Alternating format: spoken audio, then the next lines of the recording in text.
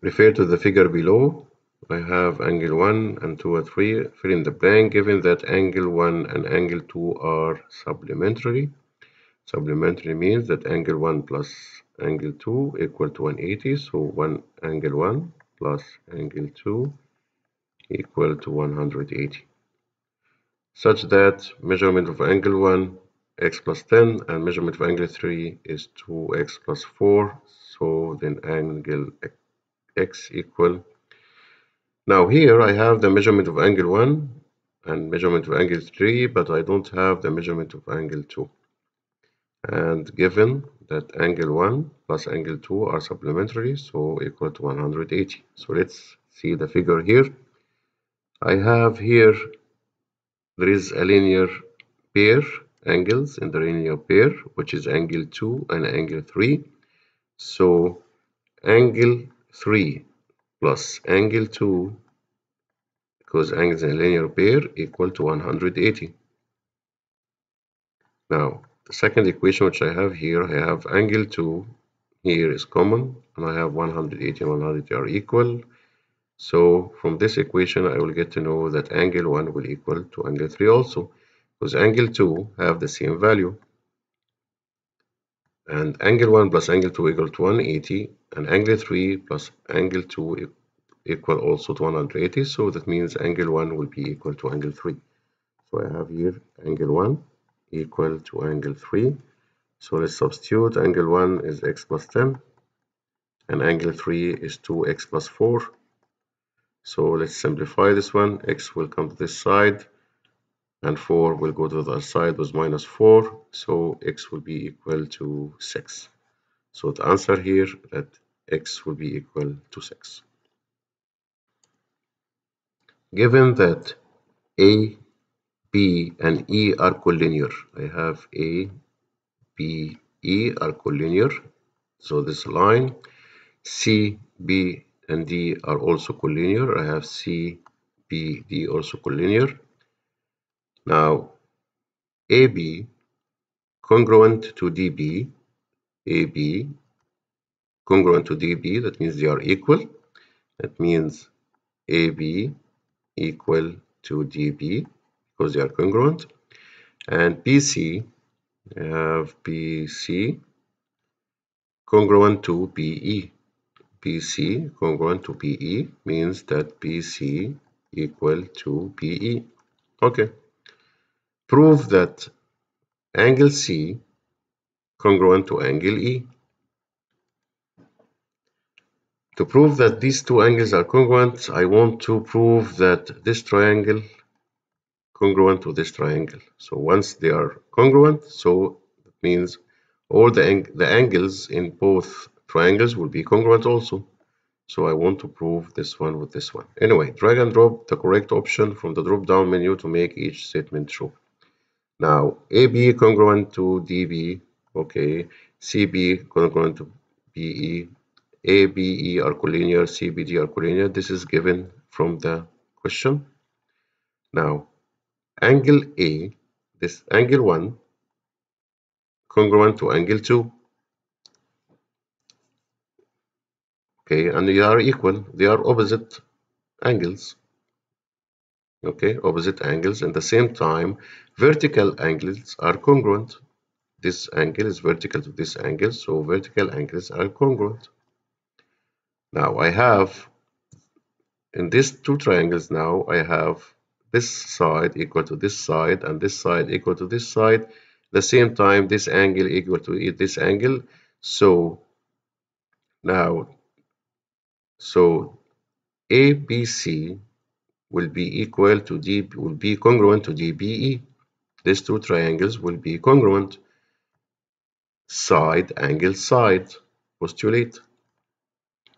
So to prove that two triangles are congruent, if I prove that two sides and one angle between them are congruent or equal, so these triangles will be congruent. So that means triangle ABC congruent to DBE because side, angle, side, this side equal to this side, this angle equal to this angle, and this side equal to this angle. So that means these two triangles are congruent. So once these two triangles are congruent, that means any triangle, any side will be congruent also. So I have angle C and angle E will be congruent, and angle D and angle A will be also congruent, and AC and DE will be congruent also. So here at the last I proved that angle C congruent to angle E because corresponding parts of congruent triangles are congruent. Given angle 1 congruent to angle 2, angle 1 congruent to angle 2, which means that angle 1 equal to angle 2 because angle 1 are congruent to angle 2. Okay, and here let's see here angle 1 and ACB are linear angles on linear pair. So that means angle 1 plus angle angle ACB equal to 180. And the same side, I have angle 2 also plus angle ABC will equal to 180, right? Now angle 1 equal to angle 2, and I have 180 and 180. That means, so in this case, I have to know that angle ACB are equal to ABC, but this angle are equal to this angle. So these both angles are equal to the others, so the sides, the rules of the isosceles triangle that you have, the base angles are equal. Anyway, let's see here. Select the correct option from the drop-down menu to make each statement true. I have angle 1 congruent to angle 2. This is a given from the question. Now, angle 1 and angle ACB, I have angle 1 and angle ACB form a linear pair, right? And also angle 2 and angle ABC form a linear pair. So this is definition of a linear pair, right? So here, so angle 1 and angle ACB are supplementary, that's right. And angle 2 and angle ABC are supplementary also because here angles in a linear pair are supplementary. So from here,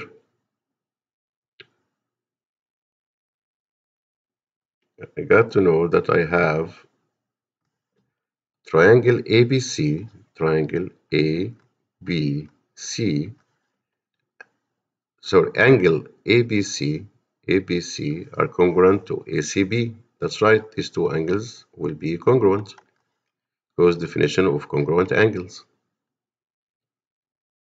So here saying triangle ABC is isosceles, here is saying converse of isosceles triangles theorem. That means if I have the base angles are equal, so the opposite sides for these angles are equal. So I will have isosceles triangle here. Okay. Now given x, z, and u are collinear, x, z, u are collinear, as y, z, v are also collinear. Okay. Now xz congruent with vz, congruent with vz. That means that xz equal to vz. Okay. And yz, I have yz, okay, congruent with uz. That means yz equal to uz. Okay. Prove angle y congruent with angle u. This is the same like the first question. So here, let's say I have here select the correct option from the drop-down menu that must be used to fill for the missing reasons of the proof below. Now, number one, xz congruent with vz and yz congruent to uz. Xz and u are collinear, yz and v are collinear. This is a given from the question. Now, angle 1 congruent with angle 2. This is vertical angles are congruent. Yes, vertical angles are congruent. And I have this side congruent with this side and this side congruent with this side. So I have this triangle will be congruent to this triangle using SAS postulate, which says side angle side. Side angle side postulate. So once these two triangles are congruent,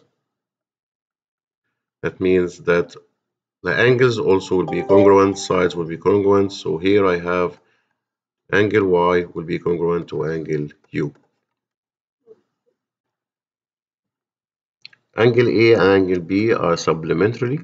That means angle A plus angle B equal to 180 because they are supplement.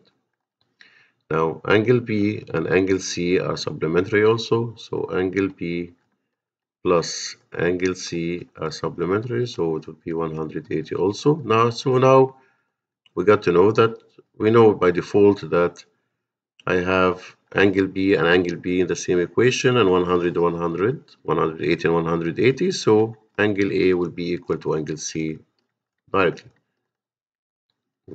Will be equal to angle C. Now measurement of angle A sets 6x minus 28. So substitute 6x minus 28. And here is saying that measurement of angle B equal to y. Okay, and measurement of angle C equal to 2x plus 4. Fill in the blanks. We need to know x and y. Now we get the x. As we said here, angle A will be equal to angle C. So 6x minus 28 will be equal to 2x plus 4. Once we get x, we'll substitute in any of these equations to get the y, because angle B is the y. Now here, let's simplify this equation. We'll move this 2x to other side, so it will be 4x. And minus 28 will go to the other side with plus 28, so equal to 28 plus 4, it will be 32. So here, divide by 4, so x will be equal to 8. So here, x will be equal to 8. Now, to get y, let's take any of this equation. So let's say I will take angle A plus angle B equal to 180, right? Angle A, which is 6x minus 28. So we'll substitute x in this in angle A. So I have 6 multiply 8 minus 28 plus angle B is y will be equal to 180. Now 6 multiply 8 is 48 minus 28 plus y will be equal to 180. Now 48 minus 28, it will be 20. So 20 plus y will be equal to 180. So 20 will go to the other side is minus 20. So that means we'll get that y equal to 160 degree. So the answer here for y is 160 degree. In the figure below, DC equal to DB. DC equal to DB. So this is isosceles triangle. Isosceles triangle. So that means these two angles, the base angle, are equal. So here, let's say this angle is angle 1, and this angle 2, angle 3, and angle 4. So I have here isosceles triangles. Angle 2 will be equal to angle 3. Angle 1 and angle 2, angles in the paired line, linear pair, it's a linear pair. So angle 1 plus angle 2 will be equal to 180. Same here, angle 3 and angle 4 also in a linear pair, angles in a linear pair, so it will be equal to 180. Now angle 2 and angle 3 are equal. And here 180 is that, so angle 1 and angle 4 will be equal. So angle 1 will be equal to angle 4. Now let's substitute angle 1 with 2x plus 34, and angle 4 will be 7x minus 6. Now let's simplify this one. Go here, it will be 5x, and 6 will go the other side with plus, it will be equal to 40. Divide by 5, divide by 5, so x will be equal to 8. So the answer here is 8. Angle M and angle N are complementary. Complementary, that means angle M plus angle N will be equal to 90 degree. This is complementary, 90 degree. Now angle N plus angle B also complementary, so will be equal to 90. So from these two equations, I have N equal to N and 90 equal to 90, so M will be equal to B. So angle M will be equal to angle B. Now let's substitute here. So I have 5y minus 14 will be equal to y plus 26. So let's simplify. Y will go here. For y equal 14 minus 14 will go to the other side with plus 14. So it will be equal to 40. Divide by 4, divide by 4. So y would be equal to 10. So the answer here is 10. Refer to the figure below. What is the value of y? I have three lines intersecting in one point here. So the vertical angles are congruent or equal, or opposite angles will be equal to each other. So for example, this angle, the opposite angle for this angle is this one, so they are equal. So 4x plus 1 will be equal to 3x plus 13. Now here also y angle, this is y angle, the opposite angle for this one, or the vertical angle, is 2x plus 8. So y will be equal to 2x plus 8. Now to get y, we have to get x. So we will solve the first equation to get x, then we'll substitute in the second equation to get y. So let's take this one. So we'll simplify this equation. So 3x will go to the other side, it will be x, and 1 will go to the other side with minus 1, so x will be 12. Now we get x, we'll substitute x in this equation, so y will be equal to 2 multiply 12 plus 8. So 2 multiply 12 is 24 plus 8. So y will be equal to 32. So the answer here will be 32.